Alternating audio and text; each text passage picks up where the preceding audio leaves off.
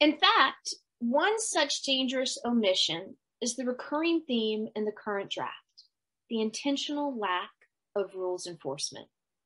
This flaw was repeatedly pointed out to ZMOD staff in early summer 2020 during multiple outreach meetings. Their only reaction was to repeat ordinance language with no acknowledgement of the problem. Of course, we all know that rules are irrelevant unless enforced, so enforcement must be emphasized, right? But then citizens were told a staff of 5 existing zoning inspectors handle any problems. We questioned how 5 already busy inspectors would shoulder this load. No response.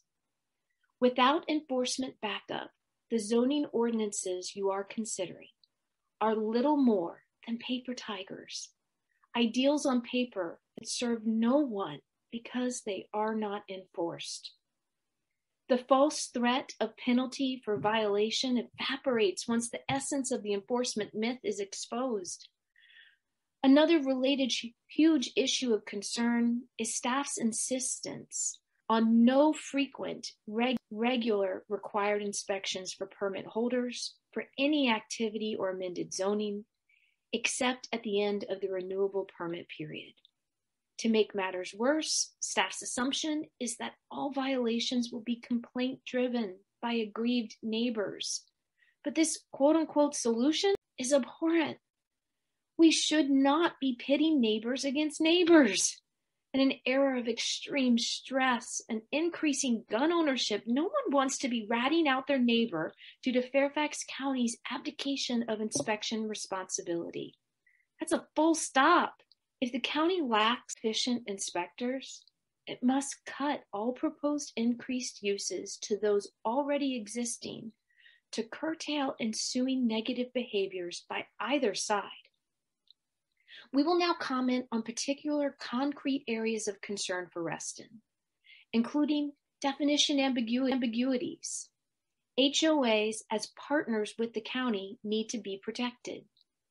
Reston's commercial revitalization district regulations, food trucks, home-based businesses, and accessory living units. These changes are the source of most of the controversy and angst that now surrounds ZMOD.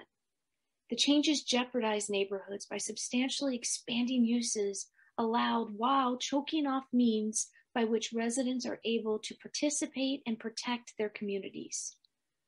The principal problems are proposals that change regulations without thinking through unintended consequences and without providing effective protections for neighborhoods.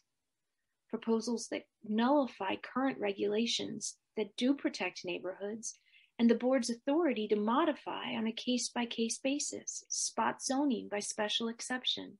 Proposals that use administrative permits where now special permits are required, which currently allow resident participation in shaping developments in their communities. Proposed uses that are insufficiently limited in scope by ordinance language, and inadequate provisions for county inspections where uses have a potential to damage communities.